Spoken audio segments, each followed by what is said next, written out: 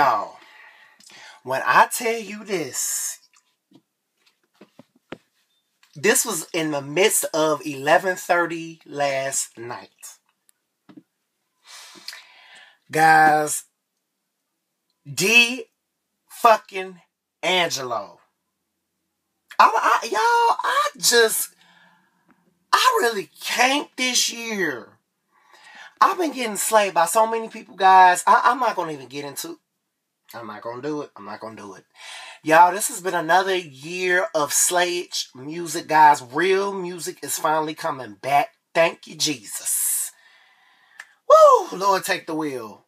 Anyway, guys, D'Angelo dropped his album in the midst of nowhere. He pulled a fucking Beyonce.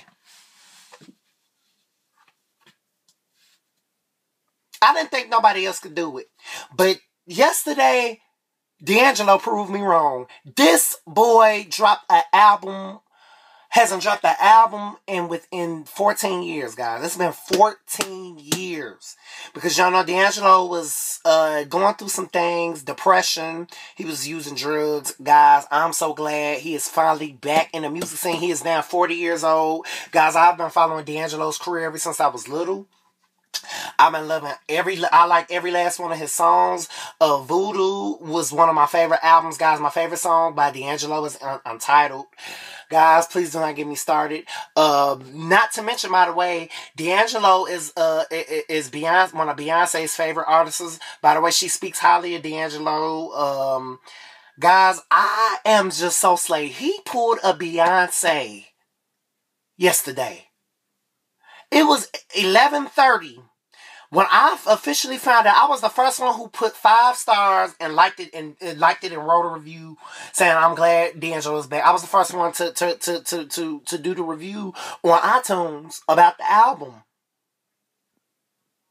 Now, guys, I listened to the CD. I listened to the 30-second snippets. I was just in awe. I was in awe because you know what? It's been so long since D'Angelo has been on the music scene. Yes! Yes, D'Angelo. Now let's get to this review. Guys, ain't that easy. It ain't that easy, y'all. It ain't that easy to be living in this world. Y'all, let me just tell y'all something.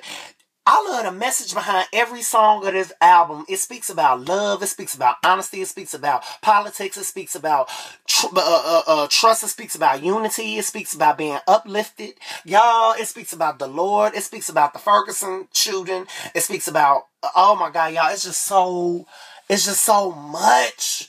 It's just so much. I just love it. It has 12 songs.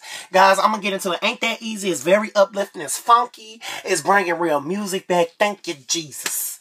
Then we got number 2, 1,000 Deaths. Okay, now, y'all know I need to look at the words to really understand some of the words on the song because, you know, some of his words on the song is kind of, you know, D'Angelo was always like this. As far as him, it's enunciation, but guys, he's just fit. I understand it. It's just it's his art. It's the way he portrays his music, guys. 1,000 Deaths, I believe, is dedicated to the Ferguson shooting and the riot, guys. It's got to be talking about. It has to. Honestly, I think the song's talking about the world. As far as that, we have over 1,000 deaths every year, guys. I think this song is just so relatable to this world because even though I don't understand what he's saying in the song yet, because I got to look at the words, I understand because once I look at the words, y'all know I'm gonna know every word. Once I really understand the words to that song, I get the message. But pretty much, the title speaks for itself, and I really enjoy. The part that he's bringing unity and just real passion back into music. The charade, it speaks about a masquerade. Y'all know it talks about an unbelievable appearance. I believe it's about another song that's dedicated to life, and it's just bringing unity. And God, it reminds me of Prince. Guys, let me tell y'all something. Most of the songs on this album remind me of Prince, Lenny Kravitz, Al Green. Y'all, it's the old D'Angelo is just still there. He still got that funky sound. Whoa, whoa, whoa, whoa. He's just still giving the melodies and those. Y'all can tell this is definitely Prince inspiration, guys, because y'all can tell he's very inspired by Prince. And every last one of his albums, guys, this is his third album. That first album within 15 years, guys, 14 years. I'm just so happy he is back. Then we got Sugar Daddy. Y'all know he a little freaky freak. He Aquarius, but he a little freak. And he just got to make these little nasty ass songs. I guess he's dedicating the song to a young woman that he probably, I don't know if he's seeing a young woman. It's called Sugar Daddy. Y'all know it speaks for itself. He want to be her sugar daddy. Y'all, I ain't got time for D'Angelo's nasty ass this early in the morning. Really, really love. It's beautiful songs talking about really wanting to be in love with a person. Really want, y'all, D'Angelo is just on this album. Real music. The beats is so soothing. It's just uplifting to the soul. And I just love it, guys. Then we get Back to the Future, Part 1. Y'all don't even get me damn started. Please don't get me started.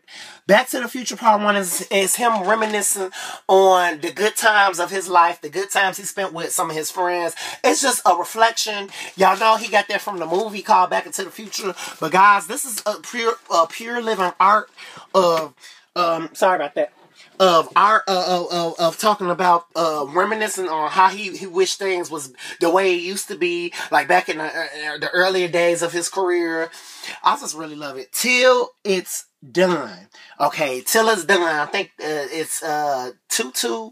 I don't know if this is a song he's relating to, like a song or a message that he's relating, displaying to somebody, a friend or something.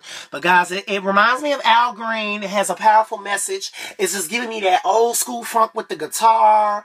And I just love it. It's real drums, real bass, just real music. It's jazzy. I just love it. Then we got Prayer. This man is doing the Lord's Prayer. I never heard a funky gospel song before, guys. This is like a funky gospel song. He's saying the whole Lord's Prayer. And I just really love how he is giving his soul over to Christ, Lord Jesus. Want to do it? I just love that song. Betray My Heart. It's soulful. It's talking about don't betray my heart, bitch. Don't cast me out. Don't, you know,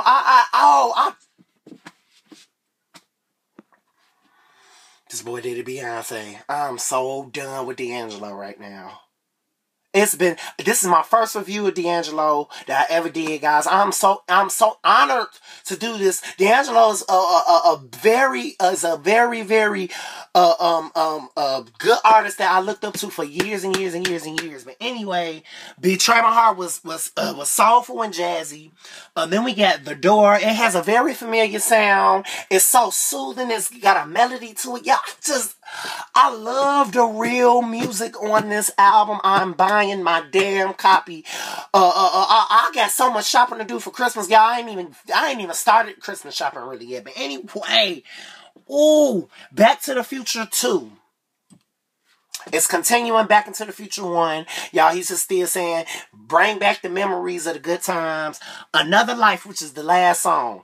Okay, it's one of my favorite songs on the album. He's giving me Marvin Gaye, Prince, all at the same time. He's just singing high.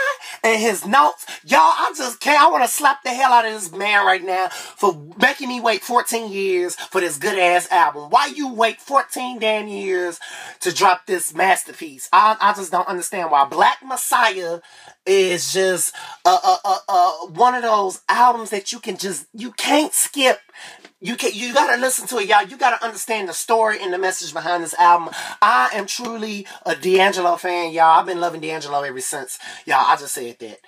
I'm repeating myself. But anyway, guys, please give me your comments. All D'Angelo fans, tell me, Team D'Angelo, tell me what y'all think about the album. Are you going to buy the album, buy it on iTunes, pick up more than one copy? Y'all, I can't right now. These people are slaying me. Nicki Minaj, J. Cole, oh my God, Luke James, Tinashe. I can't. Y'all, this is Forever Brandon TV. I just can't fucking right now. I can't do it.